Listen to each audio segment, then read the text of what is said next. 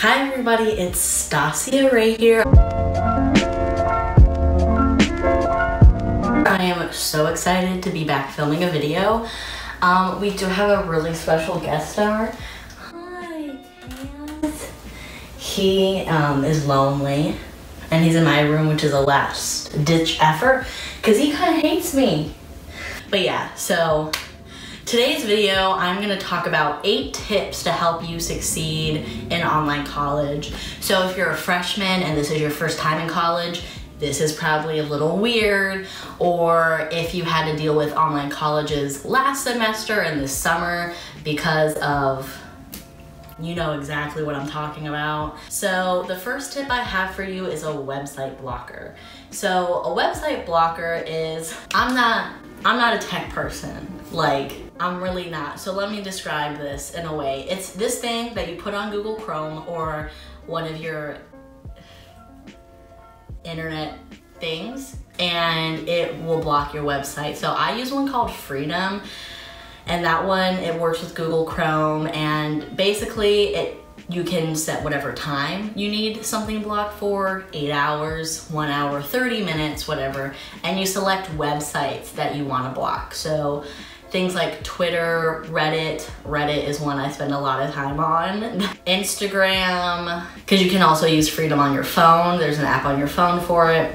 But basically, you know, your emails as well, it can block literally any website. You just have to, you know, put in what website you want it to block, and it does that. And it comes up with this nice little screen saying you're free from distractions, focus on work. And it really helps me. But there's also a free one called Stay Focused, because I know not everybody wants to spend money on a thing because we're already spending money on books.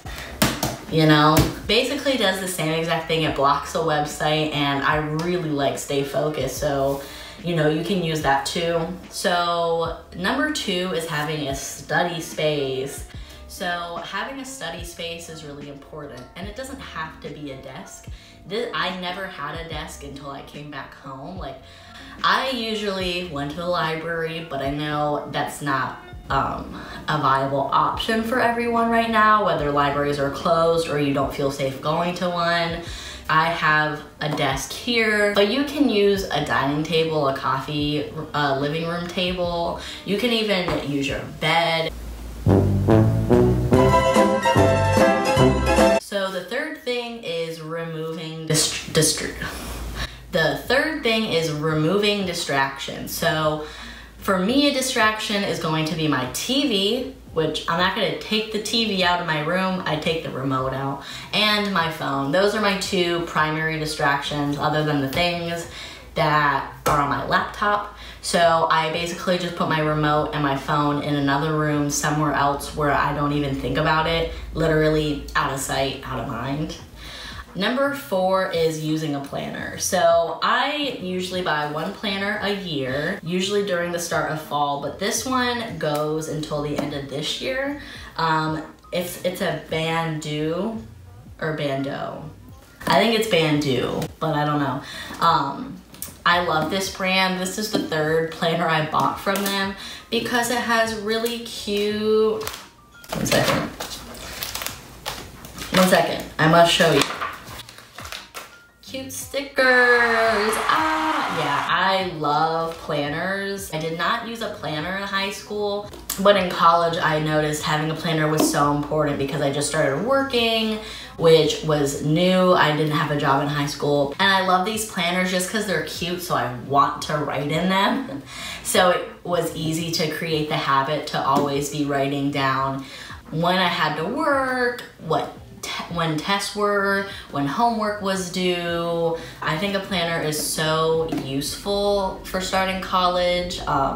And what I actually do with my planner is I will go through all of my syllabi, I believe, syllabi, the first week of class or the first day, and I will go through the entire syllabus and write down every single assignment we have. Number 5 is don't be afraid to email professors or TAs.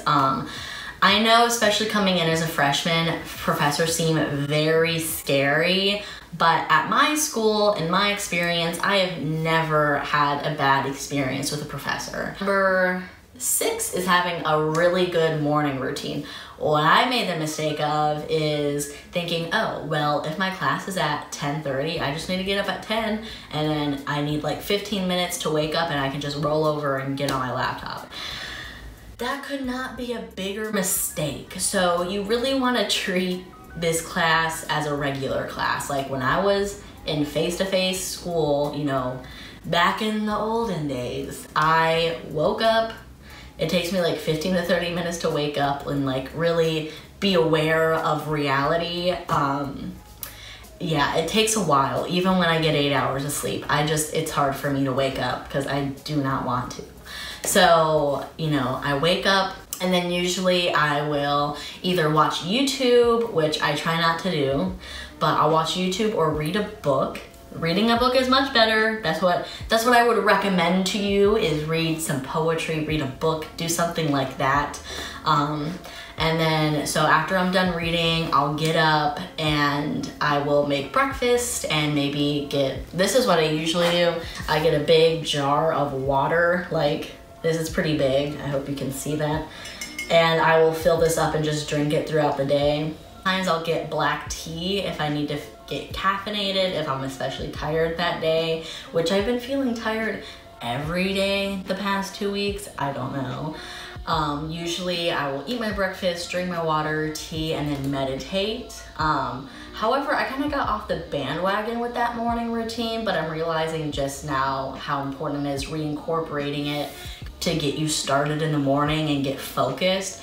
Will really, really help you staying focused in online lectures. That's what I've noticed. So number seven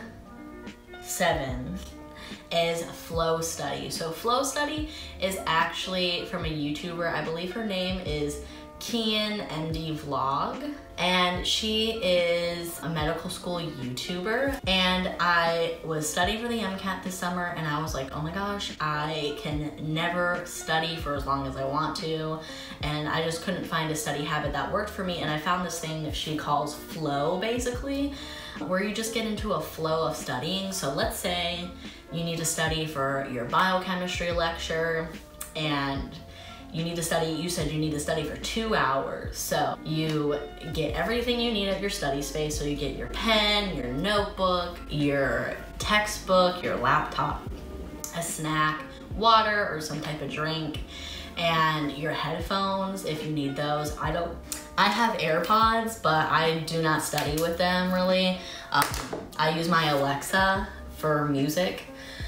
And I also use study music. I do not put on normal music. And you just get your study space ready and you create SMART goals, which I'll put a link of her video in the description and a link about what SMART goals are, because I actually think they're super important. But it's basically specific goals that you can achieve in a certain amount of time that are realistic. That's the gist. So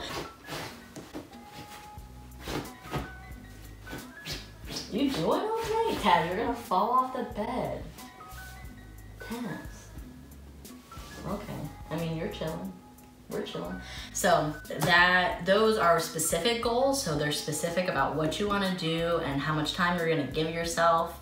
And you need to make sure they're realistic. So that's how I study, and I just set a timer for 2 minutes. I make sure I've done what I've said, like create my study space, get rid of distractions, put on my website blocker, have everything I need for this sacred study 2-hour session. And that's how I've been studying, and it works so well. And you can just knock out your studying just like that for the day, and I think it makes me a lot less stressed about studying.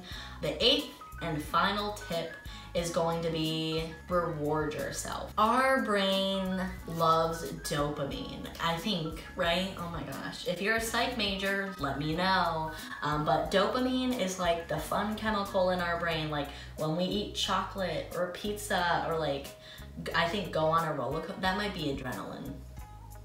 It's really good to reward yourself for studying and being focused in class and having productive days. So rewarding yourself can be like,